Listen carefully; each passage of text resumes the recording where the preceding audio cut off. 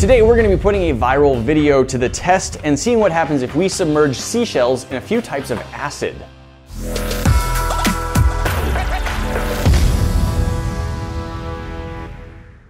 Guys, if you haven't checked out our shop lately, then you are missing out. We have a handful of old project build kits up for sale, including cool builds like the micro crossbow. The crossbow is simple to make and can fire things like matches and sparklers to over 30 feet away. The kit has everything you need and is ready to assemble, so you don't have to worry about spending your time going to the store and picking things up. It's all ready to go for you. If you want to go ahead and get one now, you can check it out in the link below. Alright guys, so there was a video that was sent to us by a few different people, and in it, it showed a seashell that looked quite a bit like this one. And they put it in what they said was a cup of white vinegar. And I think it was that after 24 hours, they just showed they pulled the shell out and it had gone completely clear. The structure was identical. It almost looked like it was made out of glass. It did. It looked like a glass seashell. And so lots of people wanted to see if it was real. I have my doubts. Personally, I don't think it's going to work, but it did seem pretty interesting. Here's the basic idea. We have a bunch of seashells and we're gonna try a couple things out. We're gonna submerge several of them in different types of acid, and we're gonna see what happens if we put some in our foundry. We normally say that bones, teeth, shells, things like that are made out of calcium, but the thing is we're actually shortening that. Calcium isn't what these things are made out of, it's calcium carbonate. It's a little bit different. Calcium carbonate reacts, generally speaking, with acid. So we've got several types of acid, including white vinegar, and we want to see what these seashells do in the different types of acid, including we are going to take one of these shells, put it in acid, and we're just going to leave it overnight. We're going to put a time-lapse camera on it so everyone can see what it does or doesn't do. Well, we do want to try the vinegar, absolutely, but that one is supposed to sit overnight, so we should probably get that one started. We do have a few different types of acid. I wanted to try it the other way, but you said you tested this with a basic. Yes, so acids are on one side of the pH scale from water, which is neutral, and bases are on the other. Acids anything below 7, bases are above. We have done cool stuff with bases before. If you saw our soda can experiment where we submerged it in drain cleaner, that was a very powerful base, and it reacted a lot with the aluminum. But I tried it just as an experiment.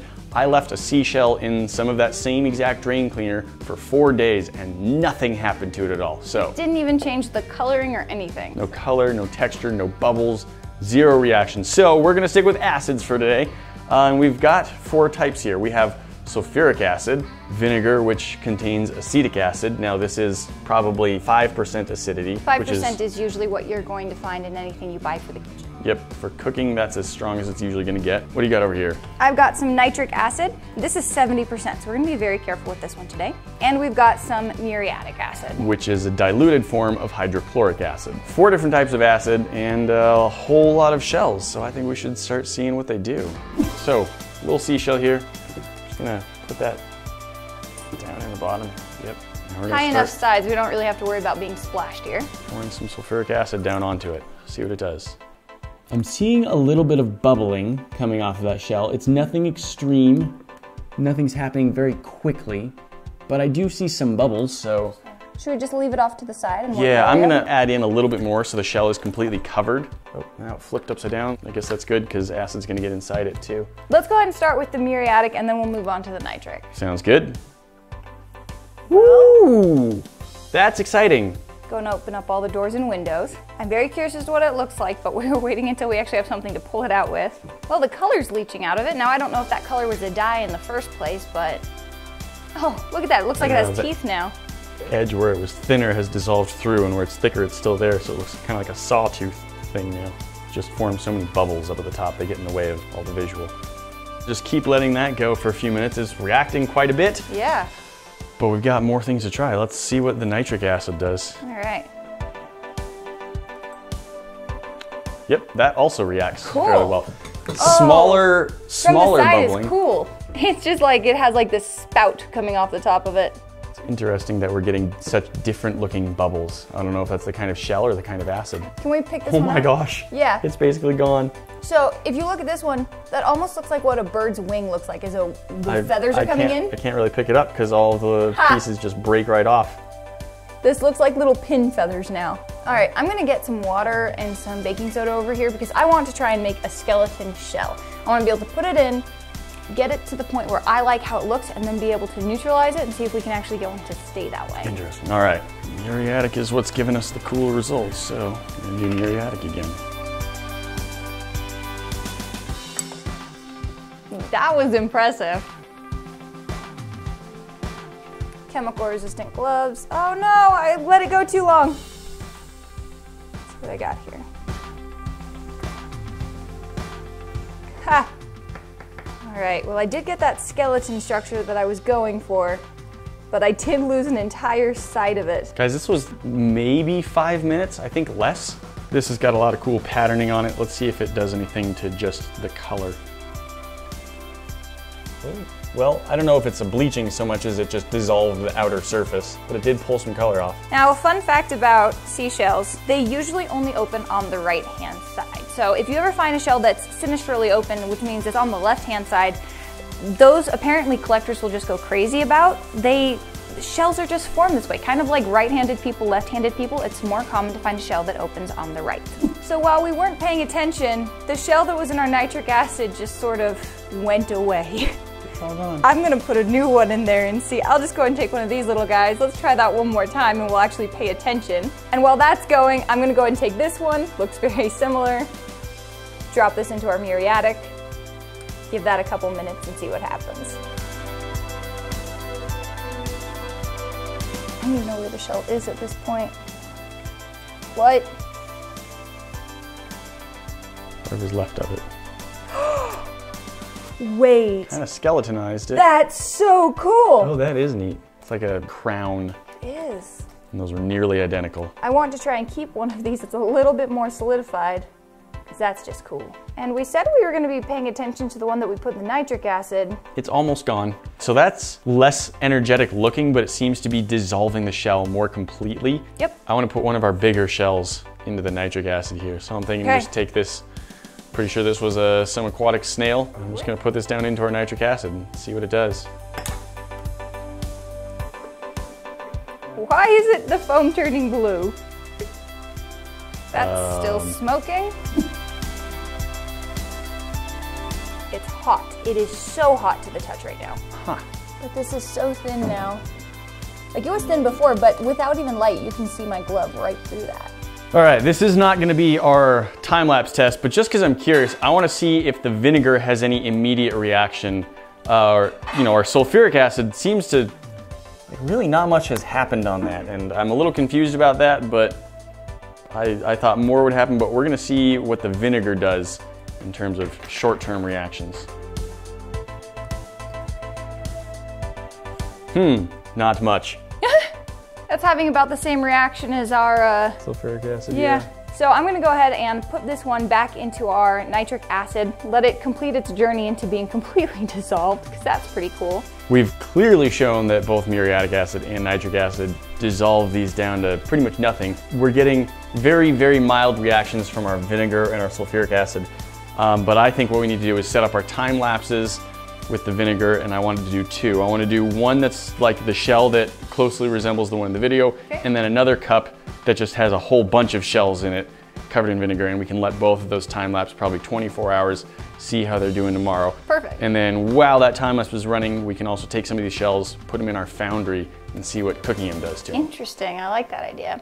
We've got our single little shell, and we've got a whole cup full of shells. We're gonna take our vinegar, set that up, and then just time lapse it to see what this is gonna do over about 24 hours. Let's pop it in the foundry and turn up the heat. Fantastic.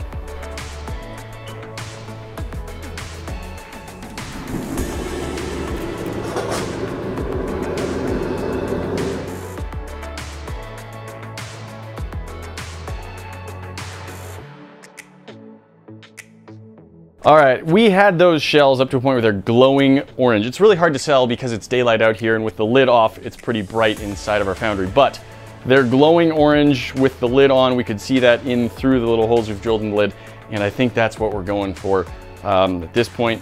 Hopefully they've chemically changed. Now what we just need to do is let them cool down, and we can do some tests to see if we've got lime. Guys, we have let our shells cool down, and we've let our shells sit in acid overnight, so it's time to see what's become of everything. Okay, so this is one that was on the top, and this is the first thing that I noticed that's so cool. It's actually come apart in layers. So you can see where it started splintering off, and we saw, was that a glaze coat? Now, some of shells are actually very shiny. This one had sort of that shiny look to it, but now that shiny is just flaking off. and you can see the next layer underneath, and it's so fragile in my hand. Here's another one that was just on the top, and it sounds like I'm holding paper. It does. Oh, okay. Beautiful little shell. Not anymore. Beautiful shell powder. Really? All right, so we're gonna take this one. We've got a little bit of broken shell down in there. So from what I've researched, cold water doesn't actually react too well with cooked seashells, but hot water should set it off fairly well. So we've got some water on the stove. I'm just gonna try pouring that over this and see what kind of reaction we start to get. Now, if it's done what you want it to do, what should the seashell do? We should get some bubbling and some vapors coming off of it as it produces an exothermic reaction. So it should even heat up the water more. It is already gonna be too hot to touch, so I'm not gonna stick my finger in and see if it's getting hotter. Okay. But we'll just keep an eye on it, and we should see lots of bubbling if it's doing what we're looking for. Now that seashell is 75 degrees, and your water, if it will focus on water, is 170 degrees. 100-degree difference here.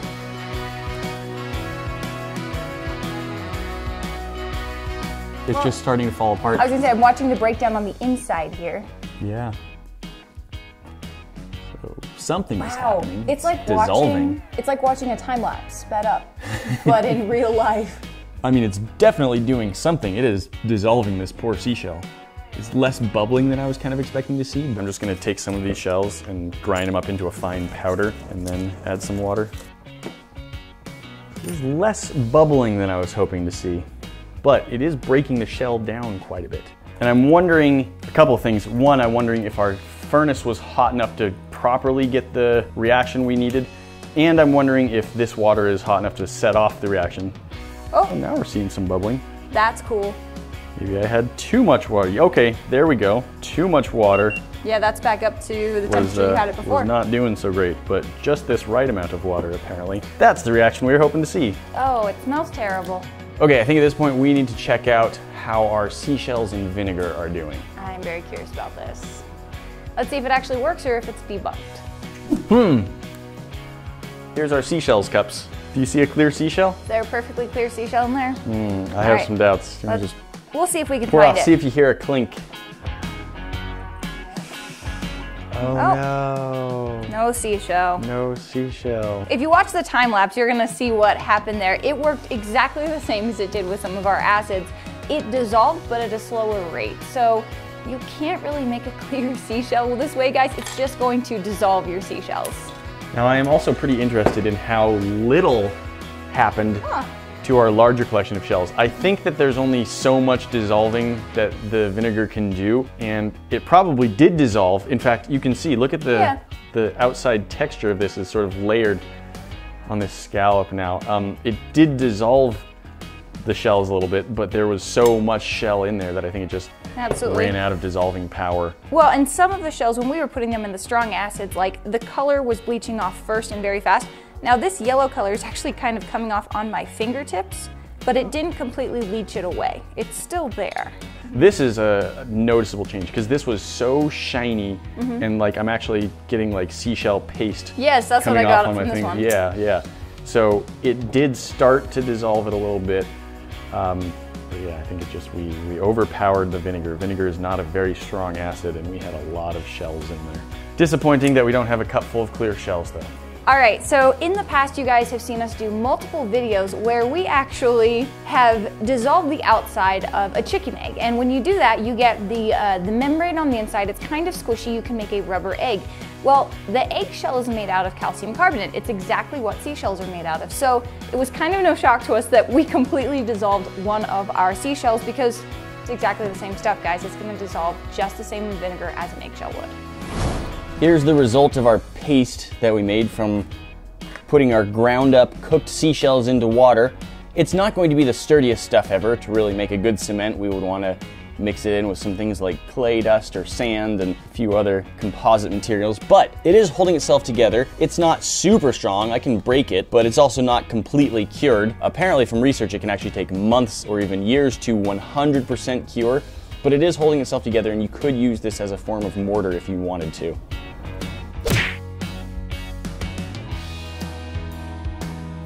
We've got a bunch of seashells here.